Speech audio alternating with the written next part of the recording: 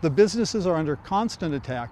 Businesses are bolting from areas like Antelope after repeat offenders are driving away customers. People are quickly returning to their old habits. They're right back out the next day. In a letter to Sacramento Superior Court, Chris Evans, executive director of the Antelope Business District, along with other districts representing more than 2,000 businesses, are calling for an end to the no bail policy and to reinstate the chronic nuisance offender program, saying crime to their businesses are up 82% from last year.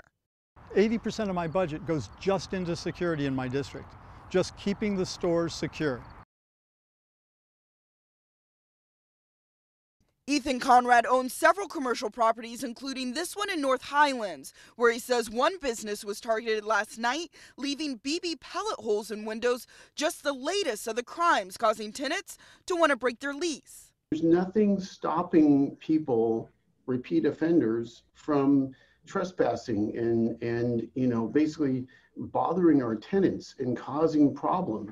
It started with the coronavirus zero bail. Then last month, the state Supreme Court ruled it's unconstitutional to require defendants to remain behind bars if they can't afford bail. Sacramento County Court saying, in part, although the court understands the concerns expressed, we are mandated to maintain a bail schedule and bail system that's consistent with the U.S. and California constitutions. But business districts say more needs to be done. Until we have the chronic nuisance offender program back in place, until we have more tools, the problem's only going to grow. It's only going to get bigger.